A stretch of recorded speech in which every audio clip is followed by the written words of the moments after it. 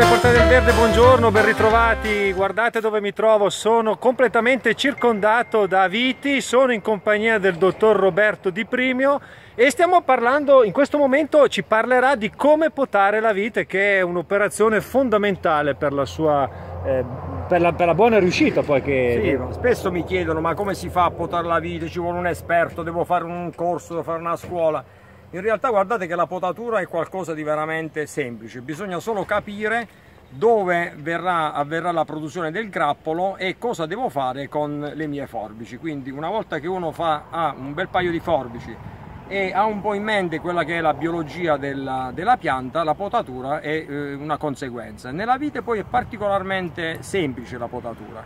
Quindi partiamo intanto a vedere dalla parte inferiore. Qui abbiamo il punto dell'innesto e sotto c'è la parte selvatica, quindi se c'è qualche tralcio che esce fuori dalla parte basale, questo tralcio è un selvatico e va subito tolto. Ecco, qui l'esempio ce l'abbiamo proprio qui in questa vite. Vedete, questo è il punto d'innesto, questo è un tralcio buono, ma questo è un tralcio cattivo. Cioè tutto quello che sta sotto l'innesto si taglia? Dobbiamo tagliarlo e quindi l'abbiamo tagliata. Vedete come cresce? Questo è il selvatico, si riconosce anche dalla foglia. Vedete, la foglia è completamente diversa da quella che domanda che faccio a Roberto: se io lo lascio perché non mi accorgo, cosa succede alla pianta? No, purtroppo succede che il selvatico, essendo sotto l'innesto, è più forte, prende il dominio e diventa dominante e va a far morire la parte superiore. Quindi tutte le volte che esce un tralcio dalla parte sotto l'innesto, ripeto, lo riconosciamo anche perché ha la foglia completamente diversa, questo va tolto. Vedete, questo è cresciuto, ma devo dire in meno di un mese, perché questo può crescere anche 10 cm al giorno il selvatico, quindi il selvatico va rimosso. Poi un'altra cosa, durante l'inizio del periodo della vegetazione, quindi aprile a maggio, tutte queste gemme, vedete, queste sono le gemme che si trovano all'ascella delle foglie. Da ognuna di queste gemme c'è la fuoriuscita di un ramo. Questi rami magari non escono tutti, però qua è uscito questo ramo, vedete, è stato tagliato. Qui sono passato a tagliare, qui ne è uscito un altro, è stato tagliato perché io non voglio i tralci. In questo caso, ecco, questa vite è predisposto per fare allevamento alto, questo è stato predisposto per fare allevamento a tendone, quindi io la voglio alta. Chiaramente se la volevo bassa, lo stesso ragionamento lo faccio più in basso. Certo. Voglio fare allevamento a spalliera, faccio un ragionamento diverso, ma il concetto è sempre lo stesso.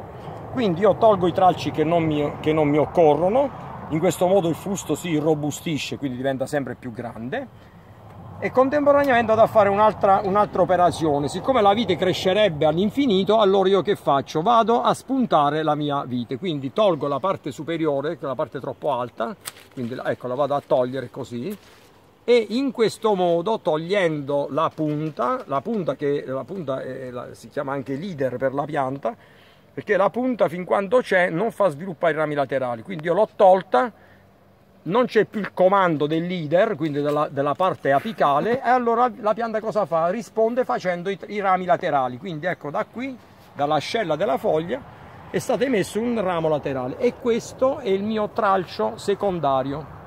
Quindi in questo tipo di allevamento io ho il fusto principale, taglio, ho l'emissione dei rami laterali, quindi praticamente per fare una bella pergola si segue questo. E ho bisogno di 4 rami laterali che li faccio andare sulle direzioni principali, 2 così e 2 nell'altro senso.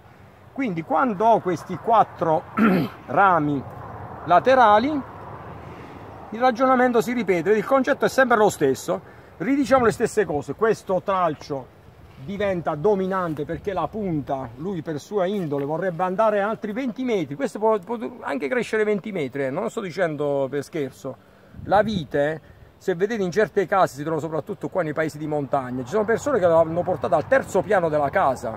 Io ne ho vista fino uno al 4° piano della casa, ha fatto la pergola venendo da sotto, quindi la vite può crescere lunghissima, ma siccome lui è dominante e diventa troppo lunga, allora io la spunto di nuovo. Spuntandola faccio emettere questi altri rametti laterali, e da questi rametti laterali l'anno prossimo io avrò la fuoriuscita della mia uva.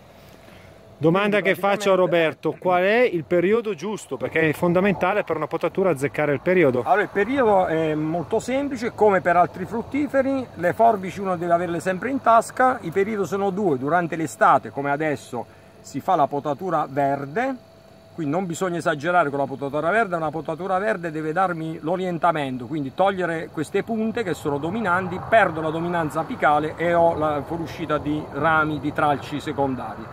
Ma la vera potatura si fa in pieno inverno. Nella vite si può potare a dicembre, a gennaio, a febbraio, stando però attenti, ricordiamoci di non potare prima della ripresa vegetativa, perché nell'ultimo periodo in cui noi non vediamo ancora la foglia, diciamo a marzo, quando comincia un po' a riscaldare la temperatura, la vite comincia a vegetare, non vediamo ancora le foglie, ma noi quando andiamo a tagliare la vite si dice che piange, perché la linfa, che già è presente, già è molto liquida all'interno del fusto, poi da dove facciamo il taglio noi apriamo un rubinetto e questa vite piange, cioè cola continuamente questa linfa, è una grave perdita per la pianta. Quindi la potatura va fatta in pieno inverno, quando non ho questo fenomeno del pianto della vite, perché in questo caso la vite va a perdere tutti quei sali minerali che ha accumulato nel suo interno, per cui poi quando c'è la vegetazione è una vite molto depressa, ecco, molto, diciamo, indebolita. Mentre facendo la potatura in pieno inverno, quindi fino a febbraio, possiamo essere tranquilli, con il freddo si pota, ecco, la vite si pota con il freddo.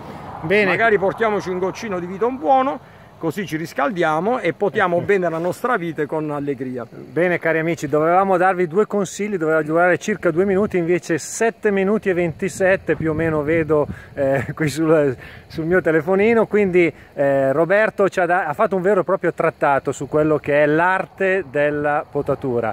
Alessandro, Roberto e le splendide viti che vedete qui alle mie spalle vi salutano, vi rimandano al prossimo video, ricordate sempre di spolliciare, mettete un bel pollice in su. Ciao, alla prossima!